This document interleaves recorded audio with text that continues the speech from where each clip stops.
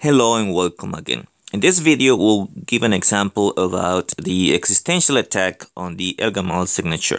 Now, this example is based on whatever we did in the previous video. So, if you haven't watched the previous video, I'll suggest you go ahead and watch that first. Otherwise, this is not going to make any sense for you. So, in this example, we'll just talk about some specific values for the public parameters and how will you go about doing this existential attack on the ElGamal signature. So for this particular example, let's just suppose that we have this public parameters 937, which is the prime P, 164, which is a generator of the group, and this 387 here, but that was alpha to the private exponent. Now, we don't need to actually know the private exponent to be able to fake a signature. That's the purpose of this existential attack. You don't need the private key to produce a valid signature.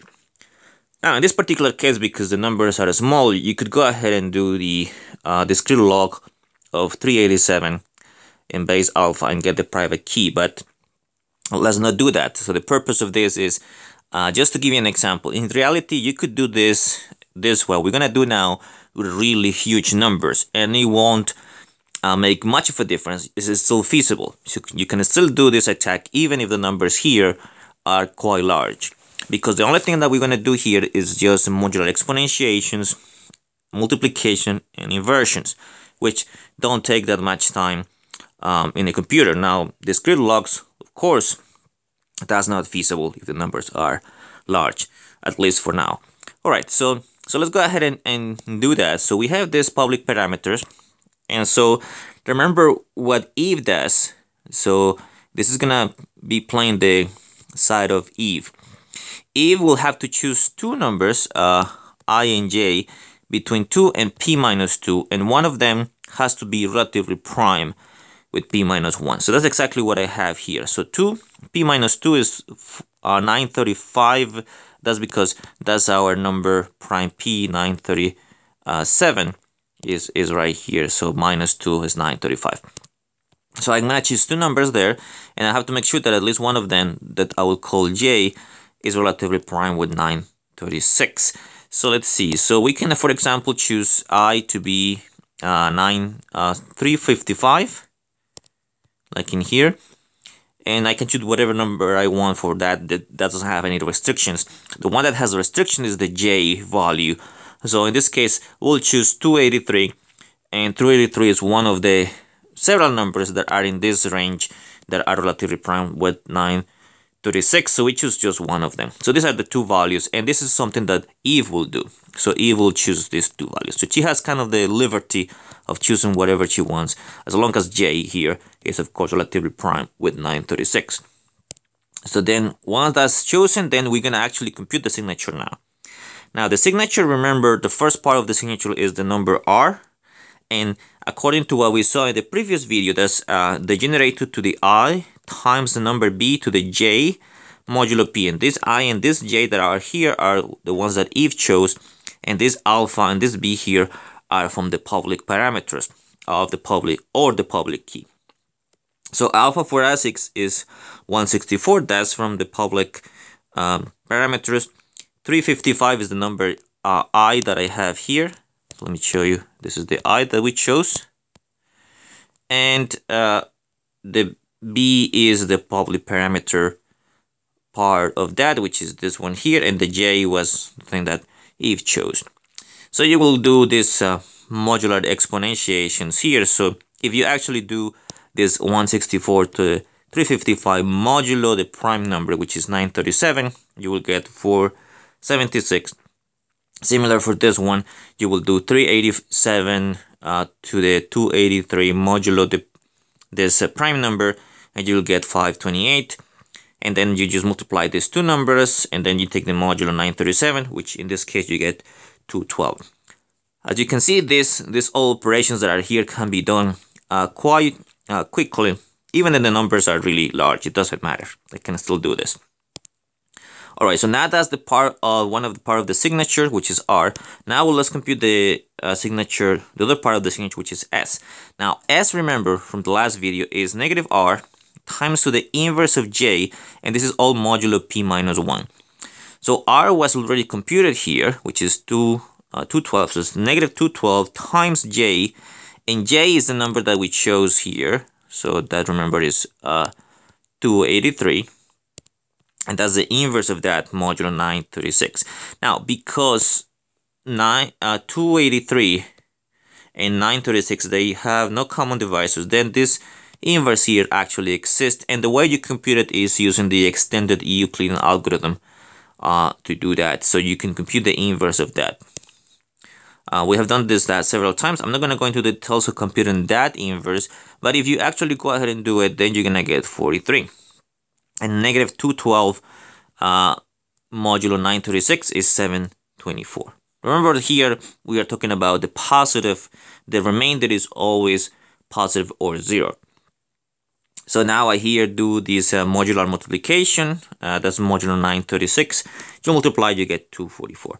Now all these computations can be done very quickly in the computer. So I already have my signature here. So Eve already compute the signature. Now what she has to do is she has to generate the message, and that's the third step. That's what we explained in the previous video. So the third step will be to compute the message M, which she cannot control that much because she already, the only thing that she can control is the I and the J, not exactly the message.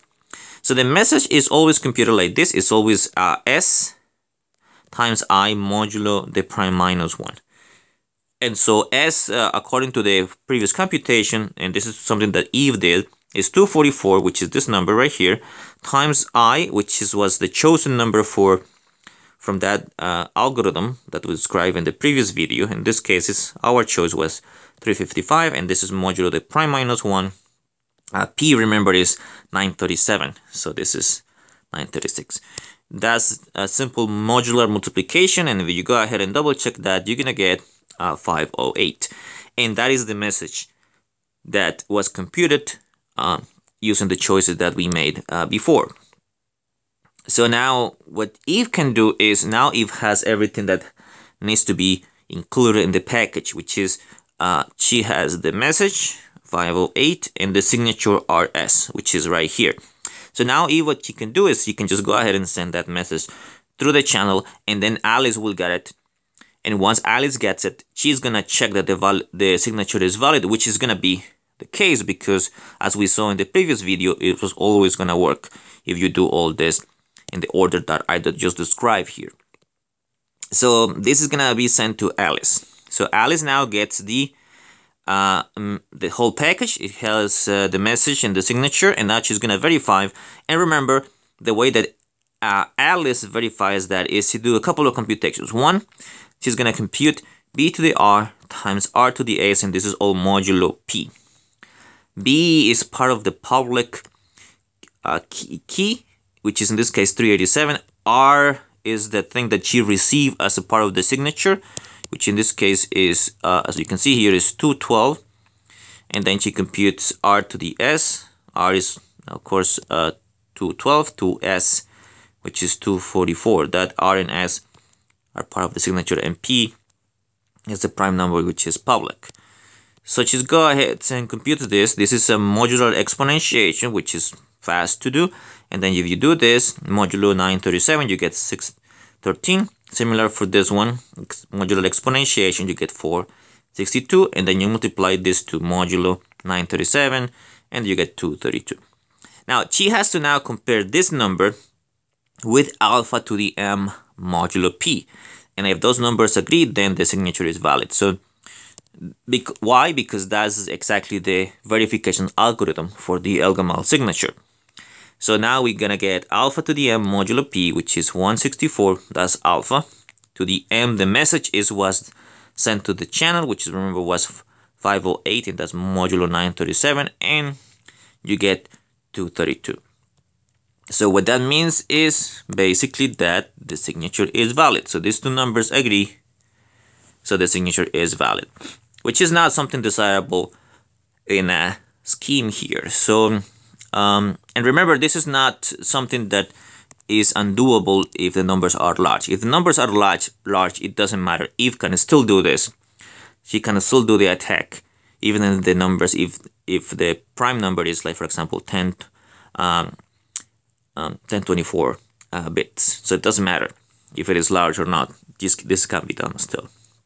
Now, there are ways to prevent this. One way to prevent it is to do some hashing, or to do some padding on the message. Now, that's something that we're not going to cover in this sequence of videos.